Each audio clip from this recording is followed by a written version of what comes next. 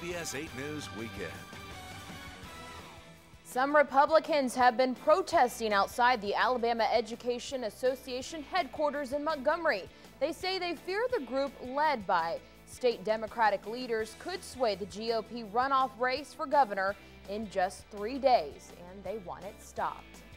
Good evening, I'm Jenna Deary. Thanks so much for joining us. CBS 8 News is everywhere tonight, and we start in Montgomery. CBS 8's Anjali Lone joins us now with the big story on CBS 8 News Weekend at 6. Anjali? Thanks, Anjali. Voters will choose between candidate Bradley Byrne or Robert Bentley for the GOP spot in the governor's race during the runoff election on July 13th. Republican candidate for governor Bradley Byrne says he's determined not to allow Democrats to influence the Republican runoff election for governor.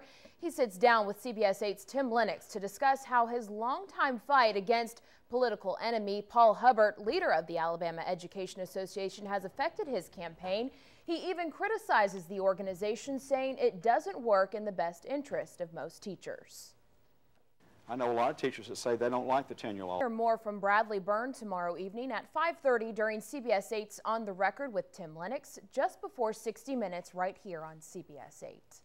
A new law could tighten protection for victims of domestic abuse.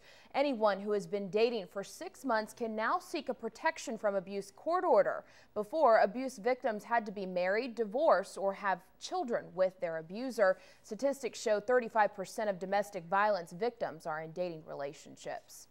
A series of deadly attacks in Afghanistan have claimed the lives of 6 U.S. soldiers today. They were killed in 5 separate attacks in the country's volatile east and south regions. At least a dozen civilians were also killed. NATO officials say violence is on the rise there because NATO forces are moving in.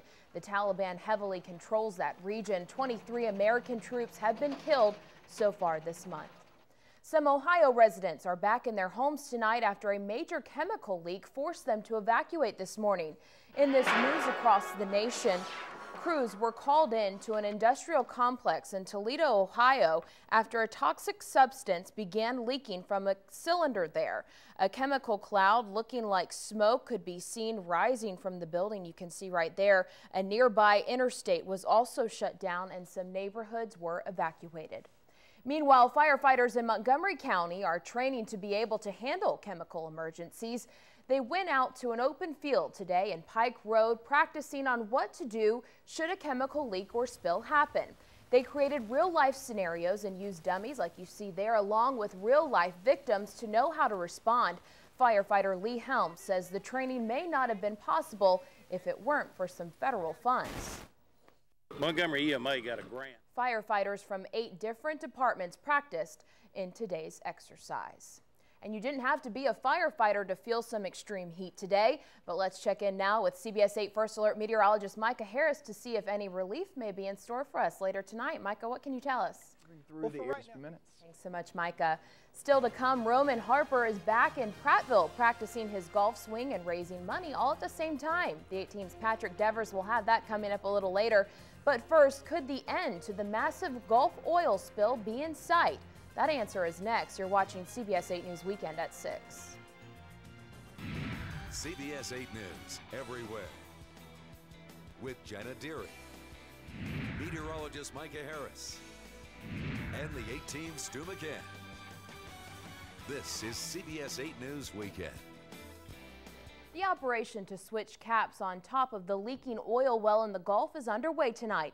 Meanwhile, a new project has begun to protect fragile coastlines. CBS News correspondent Terrell Brown has the latest from the disaster in the Gulf. The federal government says the seafood coming out of the Gulf is safe to eat. The National Oceanic and Atmospheric Administration has finished testing about 400 samples of seafood.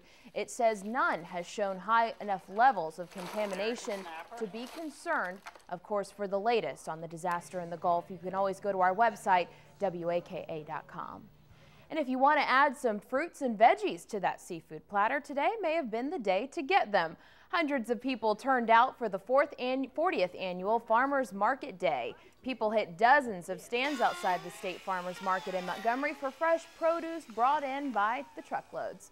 One Alabama farmer says unlike your typical grocery store, there is no mystery where your produce is coming from at the market.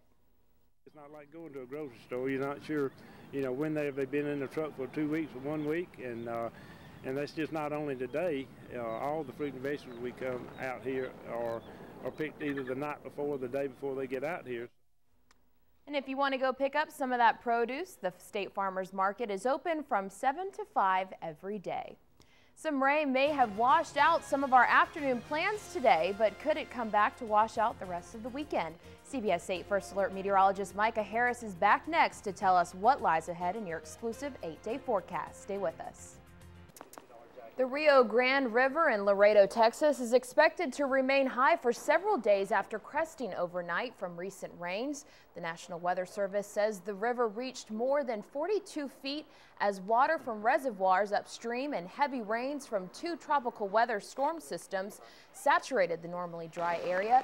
Several neighborhoods in Laredo have been evacuated, with some homes getting up to 2 feet of water in them.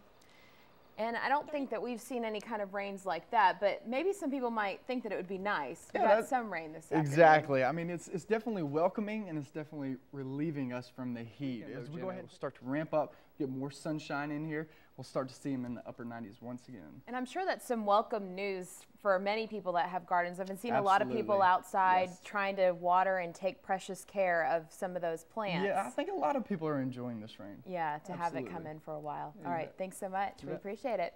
Alabama's Greg McElroy gets a lesson from quarterback royalty, and former Lehigh product Antoine Caldwell is back in the capital city today. The 8 Team's Patrick Devers will tell us how he's helping out kids from all over the river region. That's coming up next in sports. I actually have a little trivia for you. Do you? Today is the anniversary of the hottest day ever, and I'm not going to let you look. Okay. Hottest day ever back in 1913 in Death Valley, California. How hot was it? Well, I actually saw the answer during the break, so I'm gonna let Patrick do this one. Is it 134? Was that it?